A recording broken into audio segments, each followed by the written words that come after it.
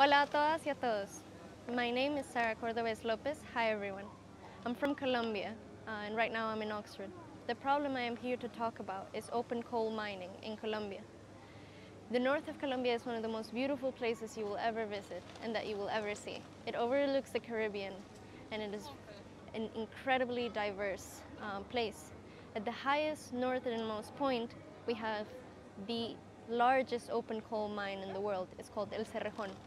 El Cerrejón is currently owned by three British companies, Anglo-American, Glencore, and BHP. These companies, for the past 30 decades, have taken water, land from the indigenous Guayu community and the Afro-American communities that live in La Guajira. La Guajira right now is the place in Colombia with the most child mortality due to malnutrition.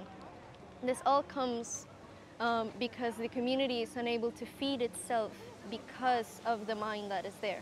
Because the mine has taken away the possibility of people being able to take water that they need to grow their own food. Therefore, they have been forced to either starve or work in the mine itself.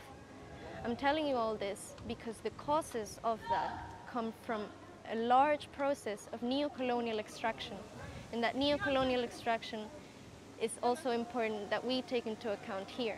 So what I'm asking you to do is to fight directly the companies that are driving the destruction of ecosystems and that are taking those gains and putting them here in the UK. So knowing that the profit is done here. What people in the global north here can do to stop the genocide and the ecocide that is happening in El Cerrejón right now is make the companies accountable. Those companies are registered here in the UK. Bring the fight to the London Stock Exchange.